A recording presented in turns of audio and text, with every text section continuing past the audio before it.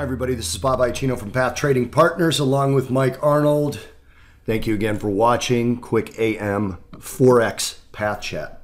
Currency markets a little active overnight. We've got some interesting data. We had the Japanese tertiary index last night, which moved the markets a little bit. We've got the Canadian unemployment rate. Again, that's the Canadian version of the U.S. non-farm payrolls report coming out today in a little while, not too long, probably before we get this posted. We've also got the University of Michigan consumer sentiment in the U.S., and we've got the Baker Hughes rig count, which I normally don't care that much about, but crude oil has been in a pretty strong trend back up to the top of the range. So we'll see if the rig count affects it at all. I'm going to turn it over to Mike because he's got some interesting things to show you on the chart. Okay, thank you, Bob. So we got the euro US dollar. We're now approaching another pretty significant level, about the 106.20 mark, which is this key low from last week. If you go, let's go to a weekly chart really fast. You'll be able to see that is the low of this major up candle that left this long wick. This is a very significant level on the chart, so watch for reactions there. There's nothing we're really going to do on a longer term basis. We'll just look to do that on Friday, but for any of the short-term traders, that's a level.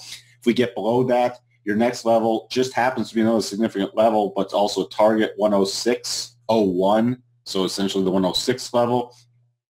And if you continue down, it's a 105.85 level below that. Keep in mind, this is on a weekly basis moving into a clear path. If it does unfold and we don't find a lot of, we'll find short-term support at some of these daily levels, but longer-term support on the weekly is not all the way back down until the 104.44 level, essentially the 104.50 level. So that's the macro view that you have to keep in mind on this, trading it from the short side. Now there's stopping points in there, and we'll go as this pattern continues to unfold.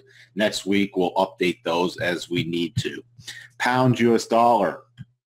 This double top is not invalidated. We've rolled back over. What's interesting is we also have a potential trend line trade. If we close below this trend line, especially doesn't look like it's going to happen today unless something significant happens with the pound. If we close beginning of next week, a close below this trend line is going to target the 123.47 level. It will also then trigger the double with the eventual full target of 121.51. If it's a two-target trade, you can also target the 122.16 level. So we might have two trades in conjunction, which they're going to be separate trades, and it does not increase the probabilities. There's just two trades there. US dollar, Japanese yen bounced up significantly to retest this trend line, poked a bit above it and collapsed back down. We have a lot of resistance right at this level. If we do get a close above this trend line, not doing anything today, but we'll watch for a continued move on Sunday night, Monday morning. Next target's higher, 114.24 level, and then the 114.76 level are the higher targets. If it does move back down, we have pretty significant support at the 112.73 level. And there might be some minor support right around the 113.27 level. Another interesting thing to note on the yen is it came down, and the bottom of this now candle, the wick it left behind, was right at the rising 21, our rotation zone. So that is now we're attacking the top of the rotation zone, which is the declining 8. So we're sandwiched between these. So these are now two pretty critical points that we're going to be watching. Swissy, we're now sustained above this trend line. The next target was the defining point of the trend line, which was right about the 100.44 mark, which we've hit, came in coincidentally with the flat 50 exponential moving average and the 37.5 GAN level. So there's lots of resistance right at this point.